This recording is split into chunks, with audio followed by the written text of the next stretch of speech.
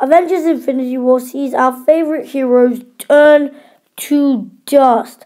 There's a huge Wakandan battle, a huge battle on Titan, and then Thanos snaps his fingers with all the stones in his Infinity Gauntlet. Fans have been coming up with plenty of theories about Avengers Infinity War and what that can mean for Avengers 4. And we still have 2 more movies to go before 2019's big flick hits theater. I have already made my own theories, but today I'm going to be looking at a theory that a Twitter user made up. Warning, this is your last chance to turn away from spoilers. For some of this theory's evidence, we have to look all the way back to Thor Ragnarok. Or let's just say we have to look back to the start of the movie. One of the most saddest moments comes at the very start when Thanos kills Loki, Thor's occasionally supervillain's brother. The scene makes it seem like a definitive end for Loki, but since we've already seen Loki die before in Thor 2 and be resurrected with trickery and magic, moviegoers were wondering, is there more than meets the eye?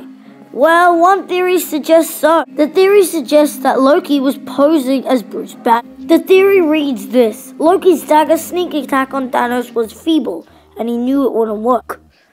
Heimdall also knows Banner can probably survive anything Thanos throws at him in the short term. On Earth, Banner is acting loopy and can't Hulk out. Deception more useful now than force. Banner is Loki.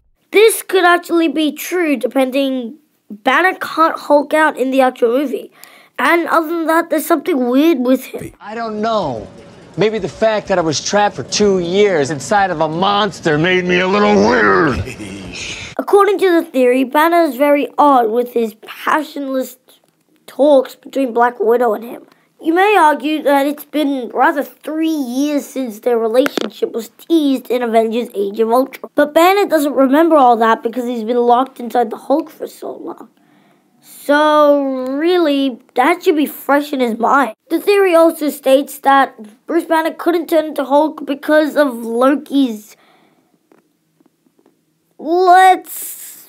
should we call it a relationship? If all of this is true, it means that Hulk wasn't on the Asgardian refugee ship at the start of Infinity War, escaping with Korg, Meek, and Valkyrie, who is expected to show up in another future MCU movie.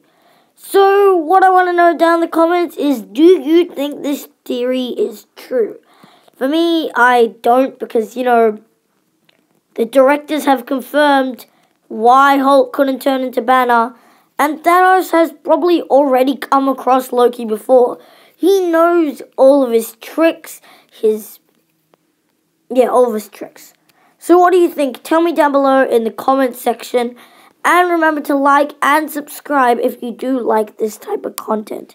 Thanks for watching, and you can check out some more videos right now. Perfectly balanced. As all things should be. I hope they remember you.